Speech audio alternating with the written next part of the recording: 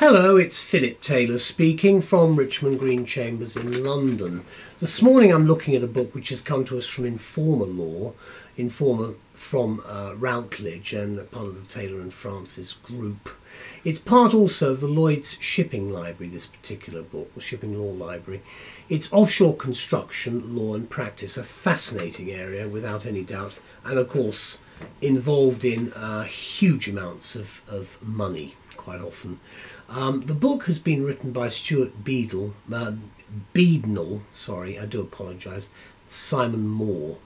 And Elizabeth and I talked about this book. It's available as an ebook as well as a hardback, which we'll look at in a minute. But when we were looking at the book and talking about it, we came up with our title for the book review, which will be in the journals and on the web. A unique work of reference on the legal complexities of offshore construction projects, and that's what it's about, because this is an important area of law, certainly for this century, because we are going to get more offshore construction projects going ahead as we seek to look for further mineral wealth to enhance our own bank accounts, apart from anything else, and of course the human condition. There is the front of the book there. You can see offshore. Now, it's, as I say, it's part of the Lloyd's Shipping Law Library, and there's nothing on the back. It's a hardback, and it's very much the style of the INFORMA group. There's the index, 370 pages. You should be able to find what you're looking for pretty easily with the index. It's well structured. Then you've got the actual detail itself. Right at the end, dispute resolution procedures.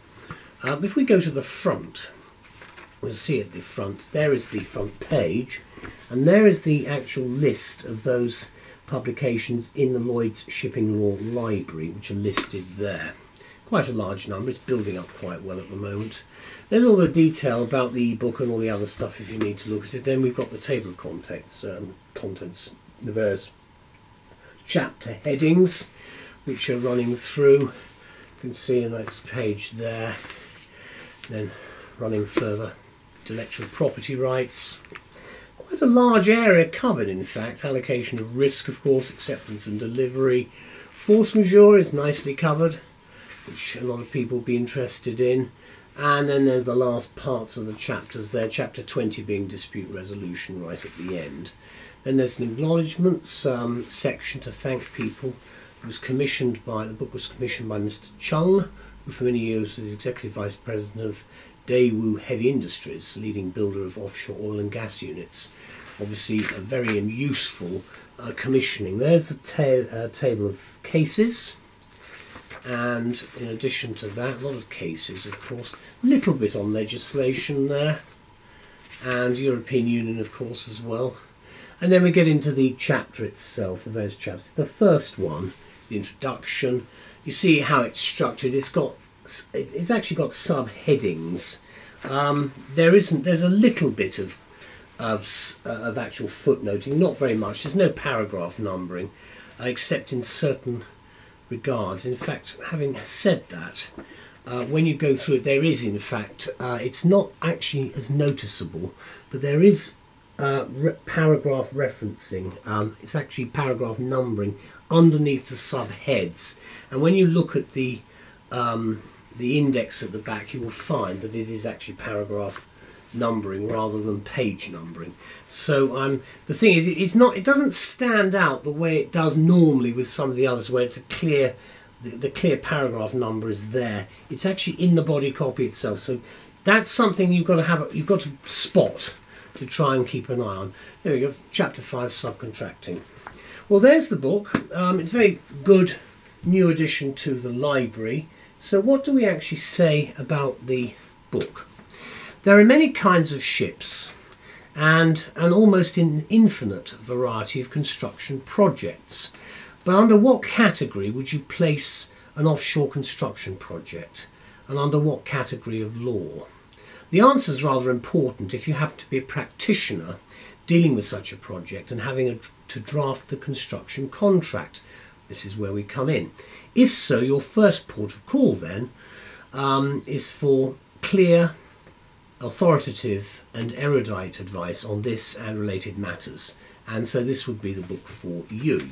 And as I say, Mr. Chung had commissioned it, and it's well worthwhile book without any question. It would be entirely appropriate to call this a specialist legal textbook, of course, because it's covering offshore construction, which is a specialist area of construction and engineering, which could well be the province of the construction lawyer, but actually it isn't.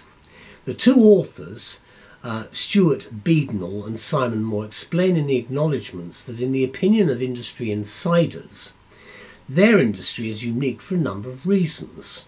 An offshore construction, whatever function it serves, is not a ship, nor, in their words, a floating form of offshore building. So what is it?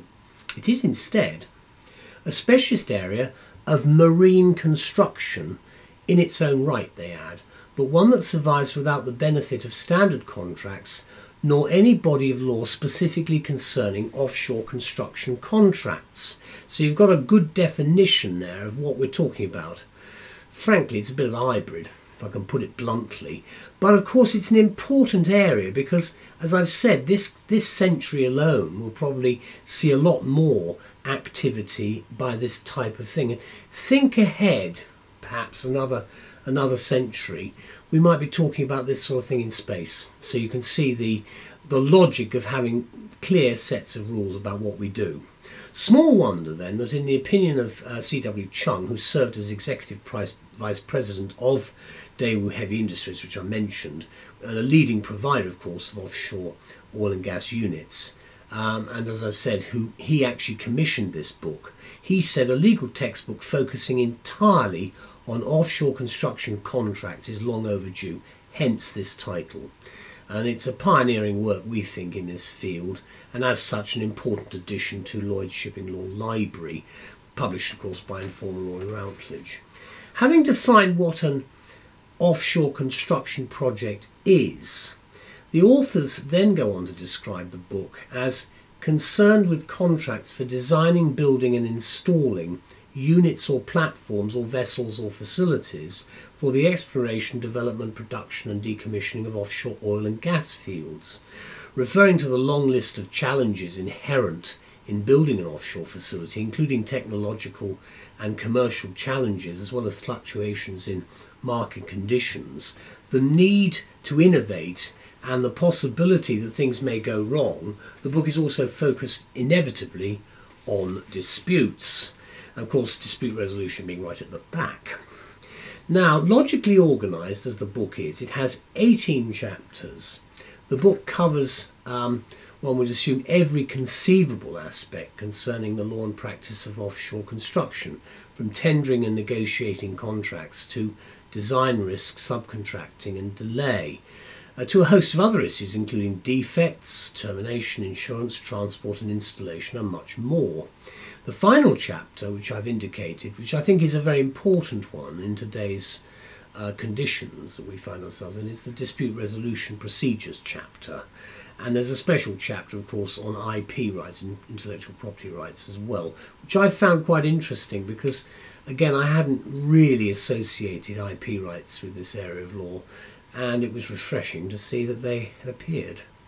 What particularly distinguishes this book, we feel, is the clarity of explanation and analysis throughout, which we welcome, and thanking to the authors for that. One tends to wonder why more legal texts aren't written with a similarly plain-speaking approach, but I think we're moving towards that. I can remember 45 years ago now when I was studying law that the books then were so turgid and difficult, some of them. I'm talking about the late 60s and the 70s, early 70s. They really were pretty awful, some of them, frankly. And we have modernised and clarified the use of English and tried to simplify things so they are models of easy, comprehensive content. Note also, I think, here that the authors have focused primarily on English law, which, as they say, remains the common choice of law for offshore construction contracts, and I'm sure that's probably going to remain the same, irrespective of this decision on Europe. Let me conclude by saying it's easy to read, it's easy to use, it's got a detailed table of contents and numbered paragraphs, and we think the book excels as a work of reference with extensive footnoting and tables of cases and legislation. There can't be a shipping practitioner or anyone who wouldn't benefit from acquiring a copy. And the publication date is cited at 2017, although I'm recording this prior to 2017 because I got an advanced copy. Here's the book again, and there is the actual spine. As I say, if we go into the beginning of it, it's always quite interesting because it actually does say first edition published 2017. So I've been lucky, I'm ahead. I've actually got it early. I did say about the number of chapters. I just wanted to make sure we know exactly where we are. There are in fact not 18, but there are 20 chapters in total. As I said, the last one being dispute resolution. If I open it in the middle, this is on defects. You can see subjective requirements, defects and deficiencies covered there. And again, you've got a little bit of footnoting. I mean, I think it's thankful to say there's very little footnoting in this book because most of the detail is actually in the body of the text itself. That's termination and step-in rights. Altogether, I'm very pleased with this book. The series are a very high quality series.